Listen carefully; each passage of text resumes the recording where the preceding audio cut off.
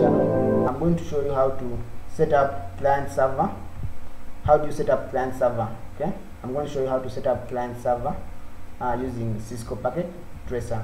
So for example, we're having our clients. These are clients, these are PCs here, and then we're having a switch, and then this is our server. Now for example, here the client is going to send the resource or a message to the server. So this is our source. For example, come and put here, then also put here, right? Then you can come to the assimilation. Okay, then the source is our PC0, is sending to the server. The destination is here. So this one also should come back, should reply. The server replies back to the PC0, and then here you can see it's in progress 0. If now you can see it's successful and it's going to tick. You see it is ticking, correct. You can check whether this PC, you can check whether this computer is connected to the server. For example, we can get we can add image here. Then when you click here, so when I click here, you must see here, down here they tell us maybe it's connected, this PC is connected to this PC1, so this PC0 is connected to PC1. So for example, when I click, you can come and see below here, it's successfully connected. Source, so you need to have the source and destination. So this is our source, and then this is our destination. Okay, so it's successful. Let us try to see maybe for example this PC2 is connected. Let's try to check to see if PC2 is connected to the server. So do the same, come and click here. Make sure that you observe here, they tell us that PC2 is connected to the server. So this is our source, and then the destination. Click, let us give this message. Then also here, you can see below here, it has said successful. PC2 is connected to the server, right? So I'm going to show you how to make something. This is how to configure about that. So for you to do that, you must have source and destination. So where a client sends a request, and then the server responds back with a response. So for you to create that, come to File, New. Then we need to get some device here, PC. You can put here a PC. Put also here a PC, put here also a PC. Then also we need a switch. Can put a switch here in the middle. Then also we need to get a server. Can search below here, server. I see here. Then put on top here a server. Now come to cables connection. Then we are going to use straight through. Click, then accept to connect. Connect. Do the same. Use the same cable to connect. Okay. Connect. Okay. Do the same. Also connect this PC to the switch. Okay. Then also lastly, connect the server to the switch. So come to the straight through cable. Then connect this server, connect the server to the switch. Now you can see they are connected to the switch. Now we're going to do configuration. Okay, so for you to do configuration, come and tap on the server. When you tap on the server, click on it, come to config. Then you can come to check this fast Ethernet. Then you can see where there is IP4. You say you can put it is static.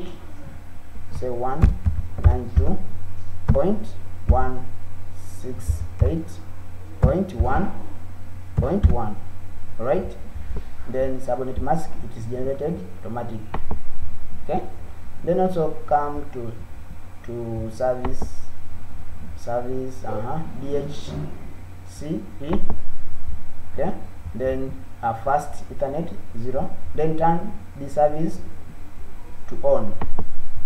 Then default gateway say 192.168.1.1. 192.168.1.1. Right? Then after that, come to start IP. Yes, it should be 192.168.1. Then here 101. Then subnet mask 255.255.255.0. Then maximum number of users you can say 24.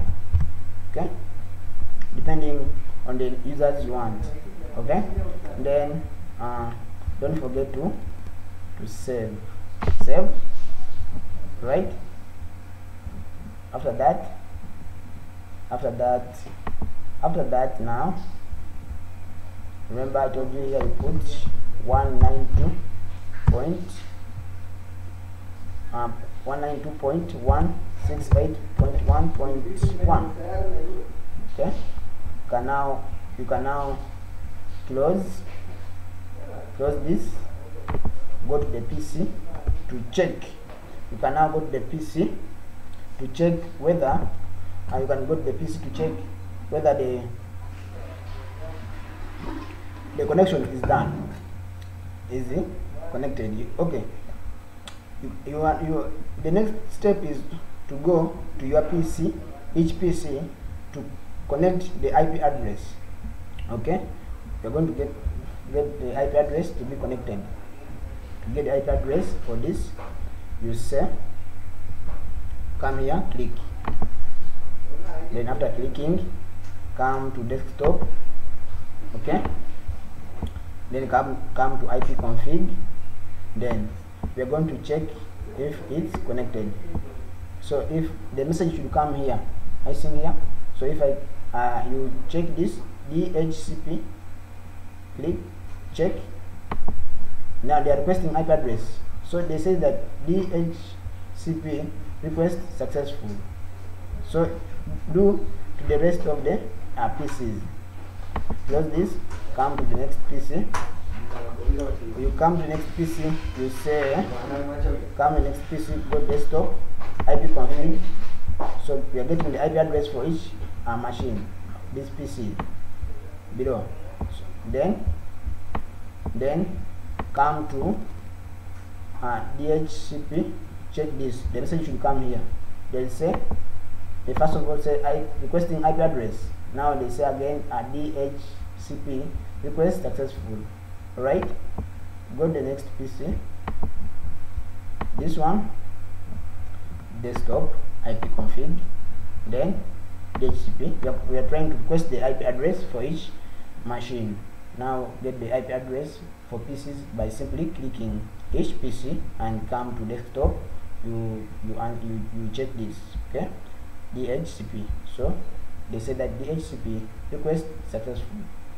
Close. Now we are going also to see if the PCs are being connected to the server. For you to do that, come here to this message. Want to check to see if they can try to request, and then okay, they can request the resources, and then the server replies. We can put this one here. Then so we put here this message. You can see that below here they say successful. The PC, this PC called 0 is connected to the server successful. Okay, then also we can try to see because of course we have the source, and then we must have also the destination. Can say let's also use this as a source, then destination. So the message should come below here. When I put here, then when I put here, you can see it has come successful. PC1 is connected to the server, which is 0 here. Server is the name, then successful. I tell you dynamic the DHCP stands for Dynamic Host Configuration Protocol. Dynamic Host Configuration Protocol. So is a network management protocol used to dynamically assist an IP address to any device or node on a network. So it can communicate using IP Alright, so that's all I can tell you about the DHCP. Yes, so we meet in the next coming tutorial.